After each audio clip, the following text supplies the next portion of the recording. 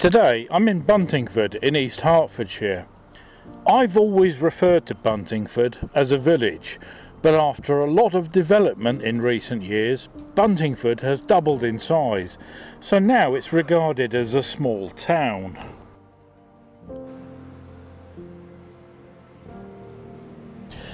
Situated on Ermine Street, an important Roman road, Buntingford soon evolved into an important staging post in the 18th century.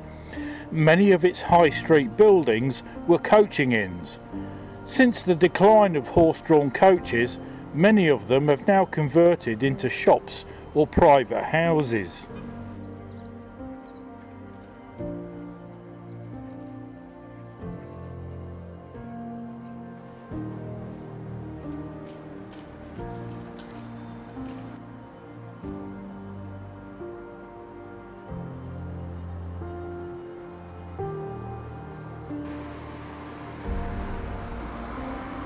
Near the village centre is St Peter's Church, which is the oldest brick-built Anglican church in the UK, dating from before 1620.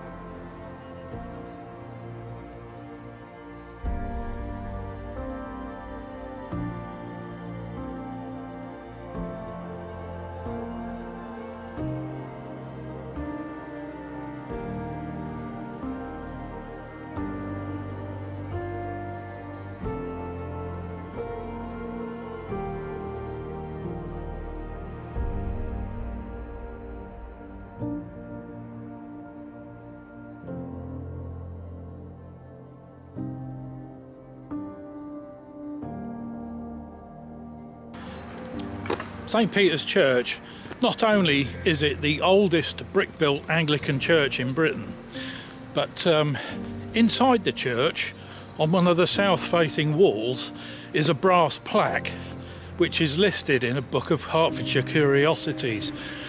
The plaque's about 35mm by 250mm, and it contains the finest engraving you have ever seen.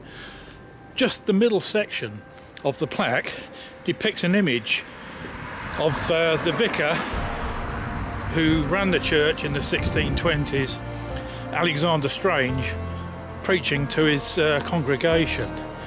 And just that part of the plaque, which is no bigger than your mobile phone, the detail on there is absolutely incredible. And look at this picture. And to think this was done over 400 years ago. Unbelievable.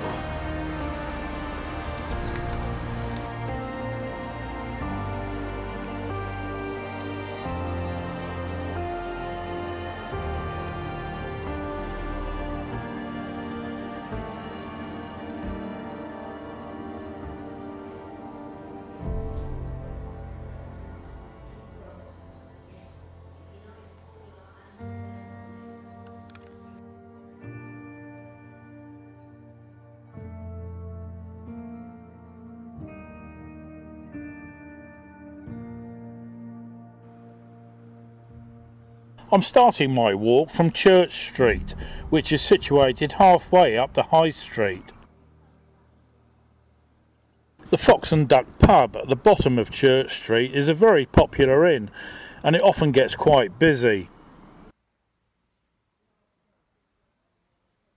Opposite the pub, beside the river, is an 18th century one-cell prison known as the Cage.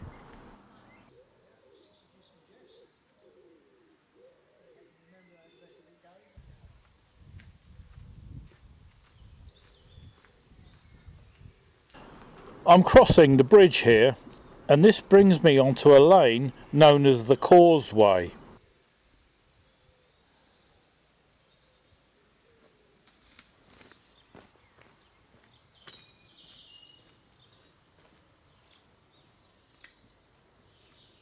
The Causeway goes up a hill for about half a mile and brings you to what used to be the parish of Leiston. In 1931, over 700 people were recorded as living here, But in the coming years, most of them migrated down the hill to Buntingford, which had all the shops and, up until the 1960s, a railway station. Leyston's church, St Bartholomew's, fell into disuse as a result and lay derelict for many decades, but in recent years it was sold by the Church of England and turned into a private residence. The famous 18th century gunsmith Robert Wogden is buried in the chancel inside the church. After the Buntingford Railway was shut down in the 60s, the railway sleepers were torn up and used to line the path beside the church.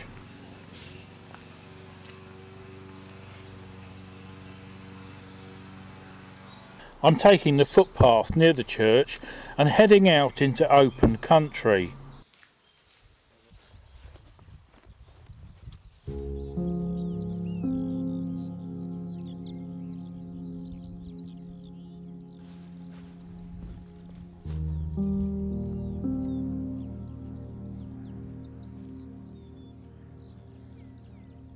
There are several footpaths crossing the countryside here, and I check my map to make sure that I take the right ones. I'm using the Ordnance Survey map, which covers this area of the county. At the end of that footpath, I turn left and head up the hill. I need to head east to get to my next stop, the village of Hare Street.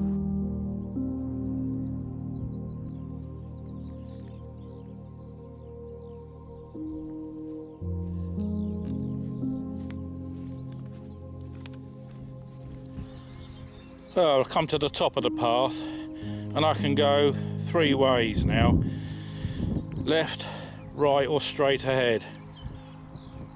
If I go right, it brings me out onto the road, and I'm going to try and avoid using the roads as much as possible, so I'm going straight ahead across that field.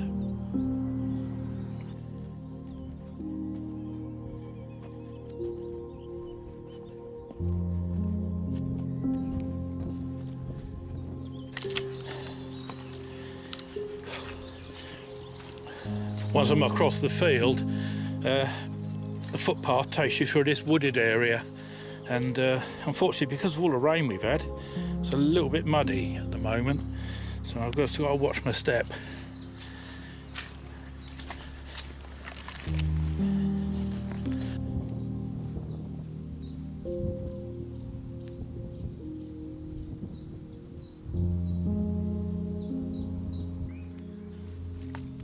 Once I'm through the wood, I'm back into open country. The path then takes me downhill towards Hare Street.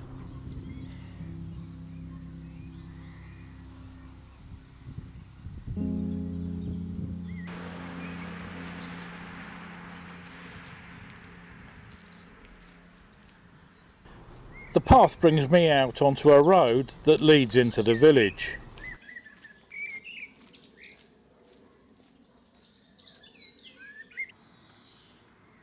The village pub is called the Beehive. It's quite a nice pub. I've been here several times during my travels.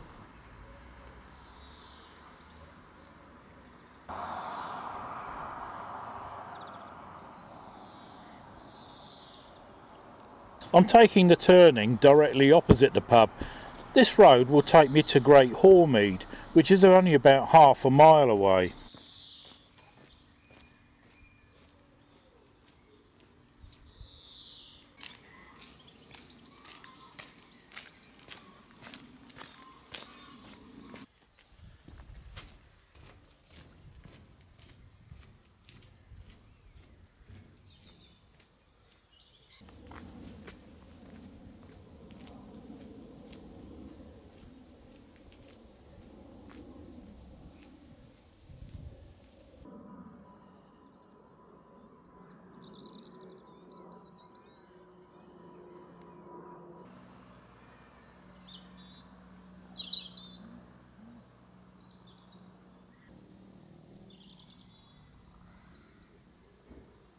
Great Hormead is a quiet little village that sadly doesn't seem to have any interesting history attached to it.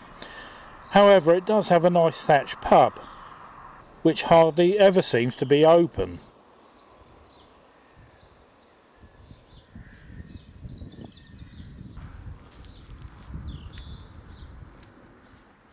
Directly opposite the pub is Anderson's Lane, and that's where I'm heading next.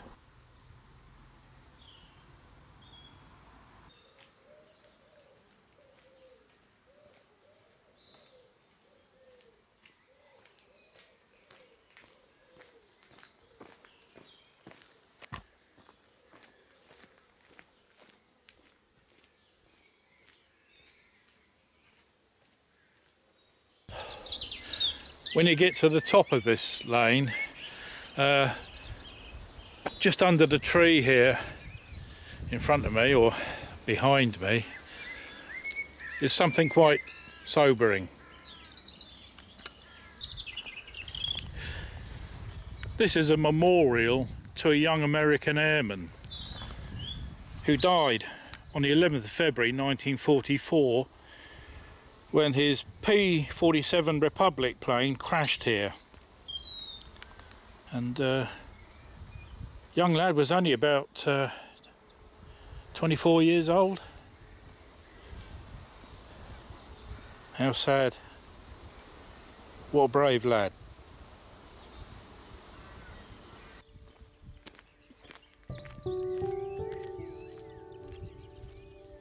I'm staying on this lane for this stage of the walk, as very few vehicles ever use it.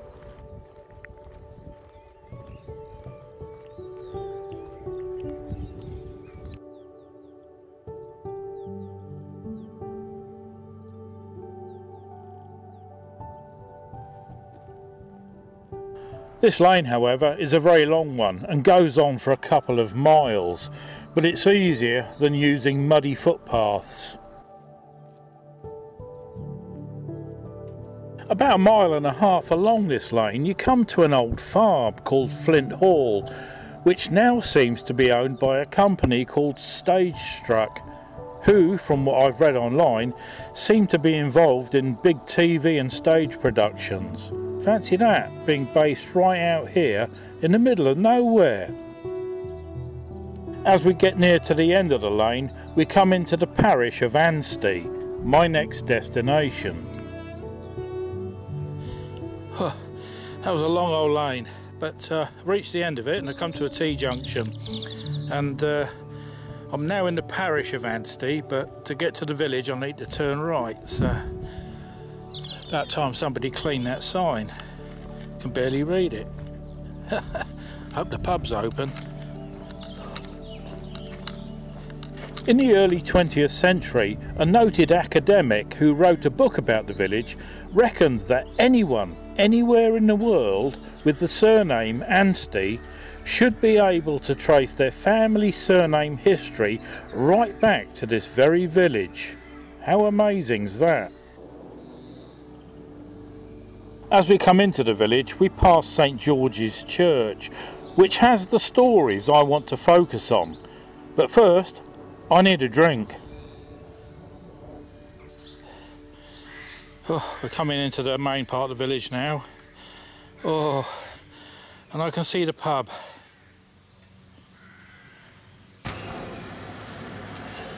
Well, thankfully the pub's open. Boy, do I need this.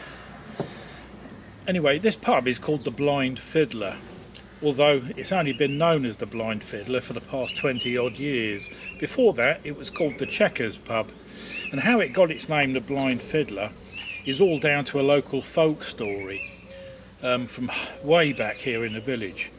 There used to be a blind man called Blind George, and he used to play a violin, and one day he disappeared. Nobody saw him again, and it's believed that he went exploring a tunnel or an underground passage underneath the village, and as he entered the tunnel he was playing his violin, and it's said that the people up in the village could actually hear the sound of the violin from up here, and then all of a sudden they heard a blood-curdling scream, and then it all went silent, and Blind George was never seen again.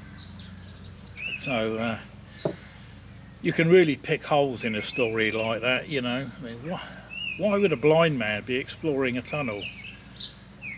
But never mind it. Here's to Blind George. Dribbling.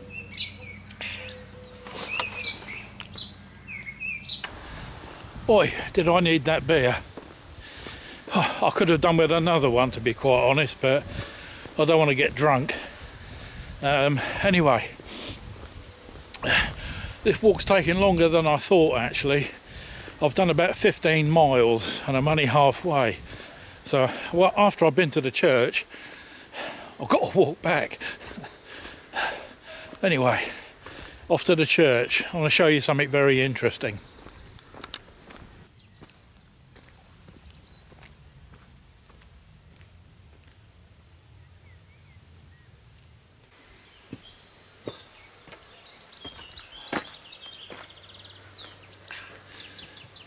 As you come through the lich gate of St George's Church, you've got this closet.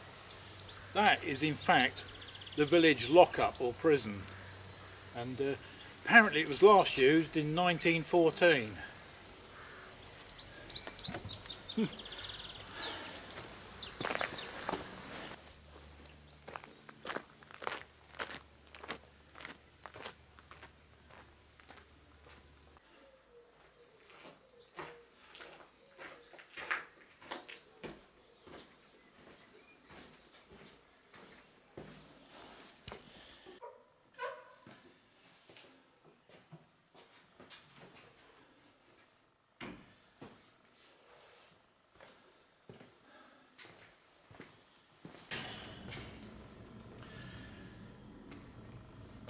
St George's Church is pretty much like any other church you'll find in any other town or village anywhere in England.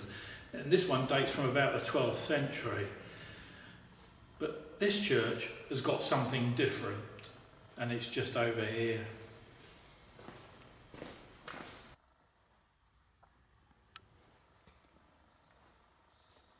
The church font in St George's dates from the Norman period and is engraved with the images of 4 mermen, the rarest of pagan symbols, making this font one of the rarest in Britain.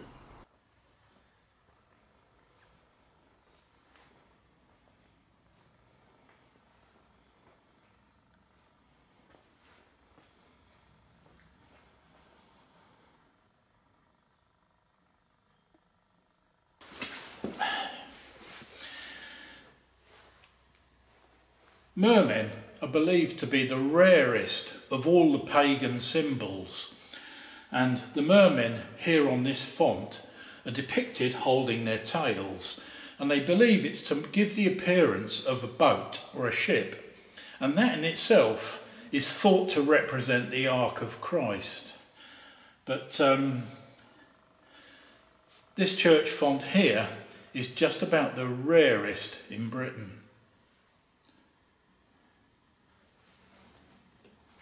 And I've touched it. That is incredible.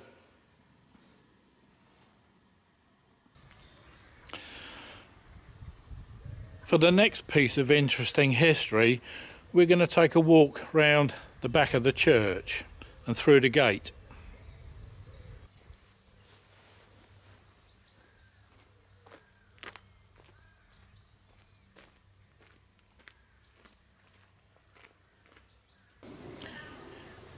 When you come out of the back of the church through the gate, you've got what appears to be a large pond. Only it's not a pond. The pond is actually a moat surrounding a huge castle mound. This used to be Anstey Castle, built in the 12th century by the Anstey family. Nicholas Anstey was a fierce opponent of King John, and in the run-up to the First Barons' War in 1215, he set about reinforcing the castle with extra defences.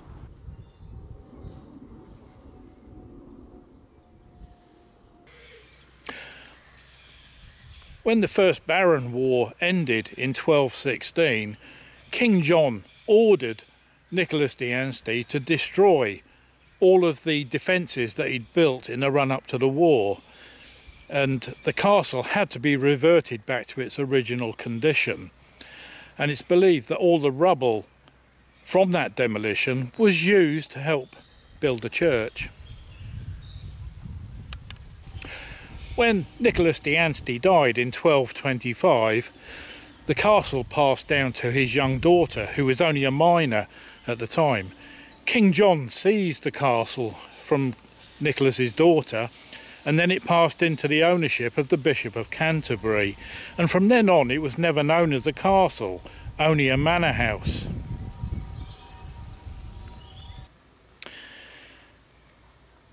But the village nearly got wiped off the map during World War II. The actual location of the village is only a couple of 100 yards from the end of the runway of what used to be RAF Nuthampstead, which started out as an RAF base during World War II, but passed into the hands of the Americans when they came into the war.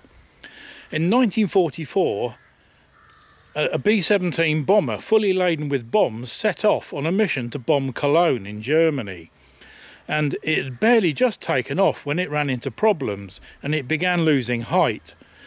It descended towards the village and it missed the church literally by yards. And unfortunately, it slammed right into the castle mound. Sadly, all the crew were killed. But miraculously, none of the bombs exploded. If that had happened, the church, most of the village, would have been destroyed. It's amazing.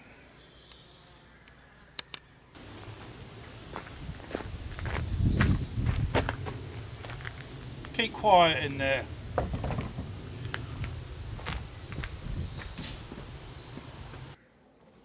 I'm setting off now for the long walk back to Buntingford.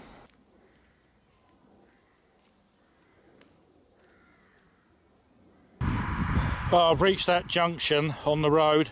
I came down that lane there, and here's that dirty signpost. But I'm going back that way.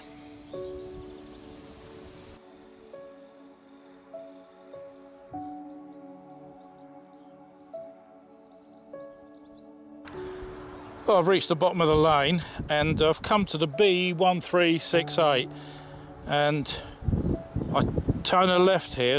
I head towards Hare Street where I was earlier, but I don't want to go that far. Somewhere down here on the right there should be a footpath that'll take me up over the hill somewhere. Right. Well, I'm only gone 100 yards and there's the footpath, and takes me up there.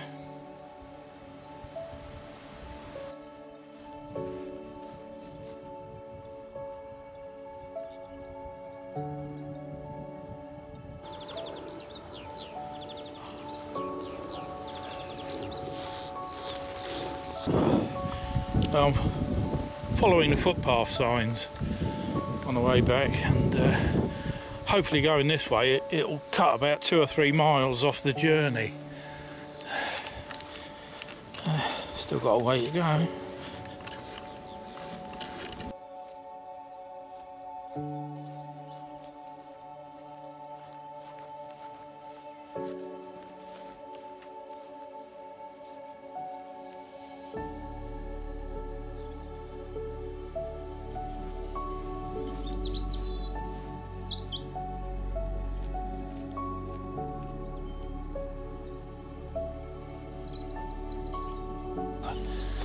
Oh, heading into the jungle here.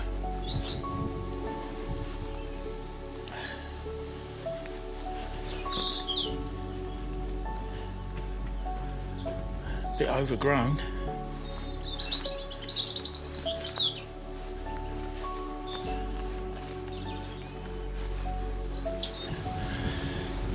This is a problem that we tend to face occasionally on our walks.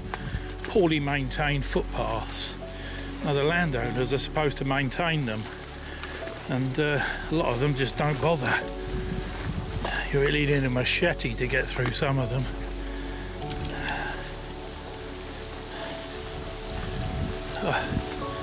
I think we're nearly at the end.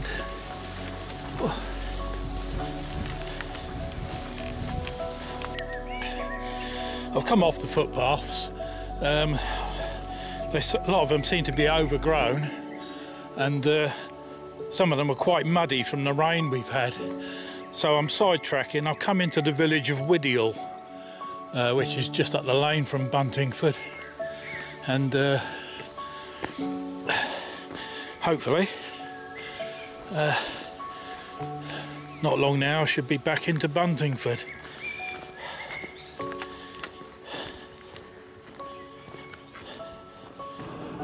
I can see Buntingford over there in the distance.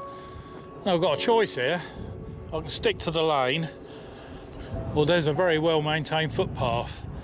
I think that'll save me about half a mile. Yep, take the footpath. Ouch.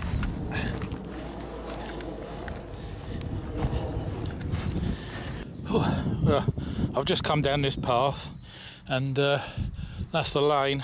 It saved me a few hundred yards, but anyway, now I'm back out on the lane, and I'm getting very, very close to Buntingford now. Oh, can't wait. I tell you, it's been a long walk, and I'm feeling it, really am. Oh, there's a footpath here, and that footpath takes us up to Leiston Church, which is the church we stopped at on our way out of Buntingford earlier on. And anyway, I don't want to go uphill. I'd rather stay walking downhill. Buntingford should be just around the bend somewhere. Nearly there. They're cutting the grass verges. What a pity they can't do the footpaths.